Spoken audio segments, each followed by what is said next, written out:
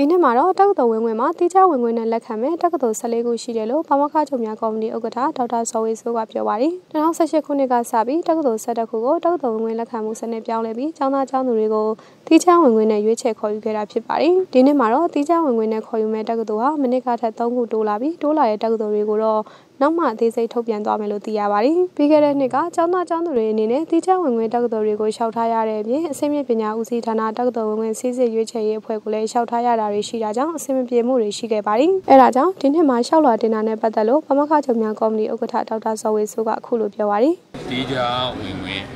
တက္ကသိုလ်14ခုနောက်ကကျွန်တော်စေတက္ကသိုလ်အဲ့ဒါတွေကိုတော့လျှောက်လွှာအရင်နှစ်ကတော့လျှောက်လွှာပုံစံ2မျိုးဖြစ်သွားတယ်။တိကျဝင်ခွင့်ကတစ်မျိုးကျွန်တော်တို့တက္ကသိုလ်ဝင်ခွင့်ရွေးချယ်ရေးအဖွဲ့ကလုပ်တာတစ်မျိုးအခုဟာကျတော့လျှောက်လွှာပုံစံတစ်ခုတည်းပဲဝင်ခွင့်ကတစ်ခုတည်းဖြစ်တော့ process ကတစ်ခုတည်းဖြစ်တဲ့အတွက်အပေါ်ဟိုဘက်နဲ့ဒီဘက်နဲ့ overlap မရှိဘူးဒီနှစ်ကအဲ့လိုဖြစ်နေစီခဲ့တာ